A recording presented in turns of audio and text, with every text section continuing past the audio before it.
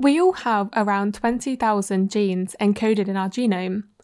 Some of these genes are important for metabolism, others for transporting oxygen around our bodies, and others that control our hair growth. But are there any genes for longevity? Well, to cut a very interesting story short, no, there are no such things as longevity genes. But the story does not end there.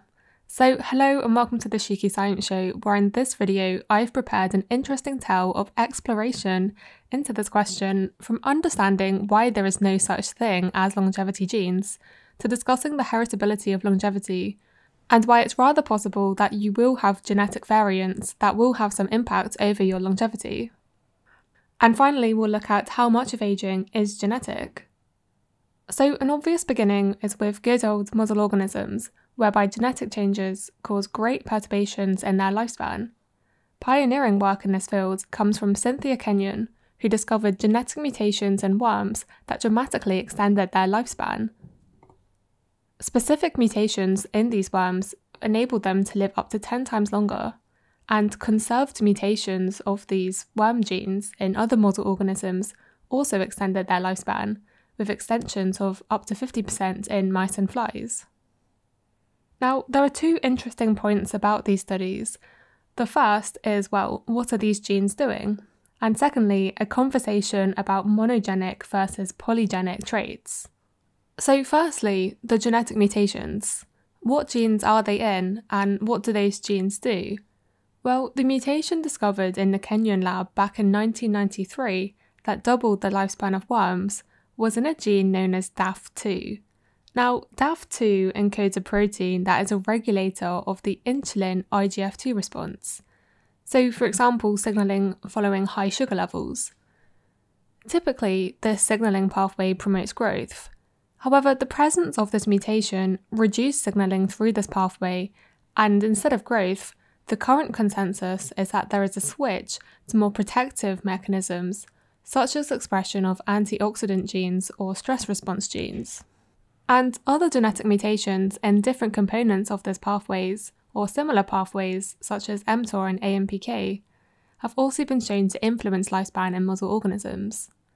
Now, collectively, these different proteins and their signalling pathways are referred to as the longevity signalling pathways, but that doesn't mean they are genes for longevity.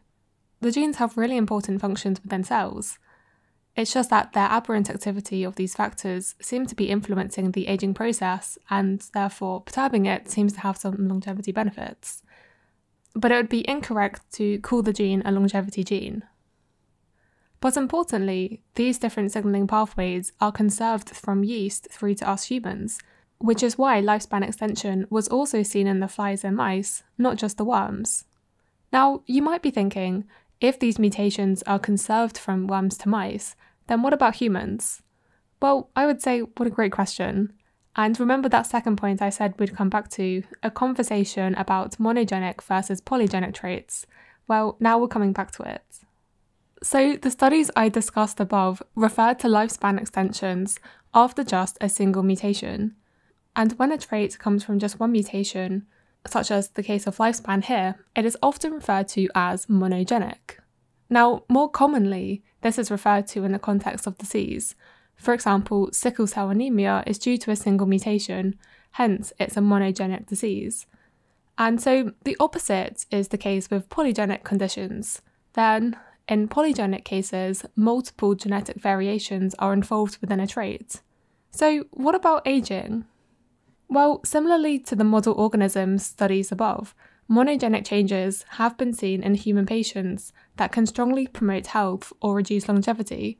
For example, patients with Laron syndrome have a mutation in the growth hormone receptor, which is all part of the same pathways we saw earlier. And this mutation reduced signalling. So whilst their growth suffers as a result of this mutation, patients with Laron syndrome have short stature, but due to their reduced signalling, they also show a reduced risk of age-associated diseases, such as type 2 diabetes and cancer. Conversely, other monogenic mutations in humans advance aging, for example in progeria patients. Despite these cases of a single mutation having quite a strong phenotype, Longevity, or lifespan, is a complex trait that is affected by multiple factors. Now, quite often I talk about the non-genetic factors such as diet, physical activity, health habits, and psychosocial factors, as they can be interesting to think about in terms of translational implementation into our own lives, but there is still a genetic component.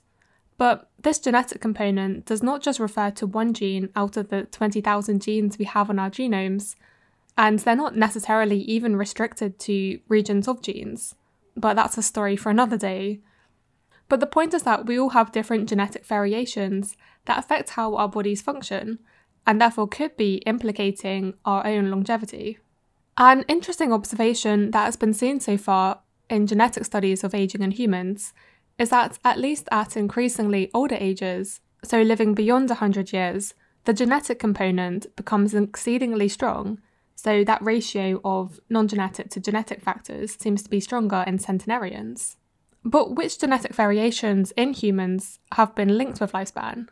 Well, one way to examine this is through so-called genome-wide association studies. I explained this in another video, but simply here, it's a way of comparing the genetics of people with a very similar, if not the same characteristic, to people without the traits, and to see whether there is a correlation between the presence or absence of this trait and genetic variations. So in the case of lifespan, the phenotype is lifespan, and then they look at what genetic variations are associated with having a longer lifespan. The catch is, this isn't quite as simple as I've just described, as the results have been a bit underwhelming, which may be correct that the genetic component of aging is underwhelming compared to the non-genetic influences, but anyway, some interesting results have come from these studies. In fact, more than 50 different genetic loci have been identified. However, only a few of these have been repeatedly seen in multiple studies. One of these is in the gene ApoE, which encodes a protein that has been linked with Alzheimer's disease, and another is in the gene FOXO3. Interestingly, the worm equivalent of FOXO3 has been associated with longevity in the organism. Now, these different genetic variations have a small effect size when it comes to genetics of lifespan. In other words, the smaller section of variation that contributes to genetics, in whole accounting for heritability, well, just part of that can be explained by these variants. There is also missing heritability for human longevity. So what could this be and why should we care? Well, firstly, it's cool, but more seriously, identifying variants or genes associated with longevity. If you then find out what those genes do, it may help to understand the biological underpinnings that contribute to aging. And the good news for us is that the ability to do all these sequencing technologies gets cheaper each year, and so there's an increasingly number of studies investigating this. For example, this brings me onto a recent study that has identified some rare genetic coding variants in a cohort of 515 Ashkenazi Jewish centenarians. By having a cohort of similar descendants, it helps to homogenize the genetic background, making it hopefully easier to detect any causal variants linked to longevity. Anyway, what did they see? Well, they sort of further confirmed what is seen in model organisms, such that there was a longevity association of rare variants in the insulin and AMPK signaling pathways, although not in the mTOR pathway this time. But interestingly, they also found pathways linked to human aging that have not yet been identified in model organisms, such as protective effects of rare variants in the Wnt signaling pathway on human lifespan.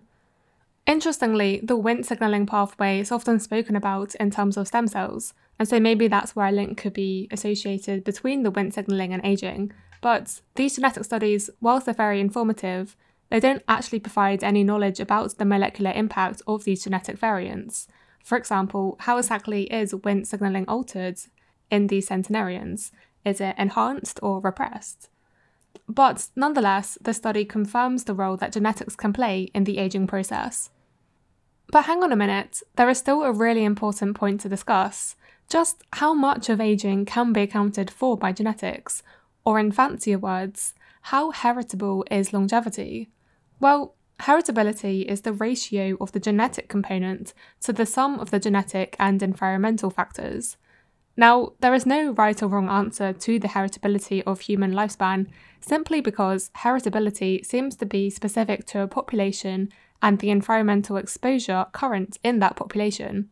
But anyway, so far, estimates range from around 20 to 30% from twin studies to 48% and 33% in men and women, respectively, if it's a family with a centenarian. But it's also thought that these may be overestimates, with heritability of longevity being closer to 16% or even below 10%. So, all in all, there is evidently a genetic component to longevity, and identifying further pathways with genetics linked to aging and/or age-related diseases offers insight into novel pathways that could be intervened pharmacologically, which is a good thing. So, with that, I hope you've enjoyed this video on the genetics of aging. Thank you to my Patreon supporters, and thank you for listening.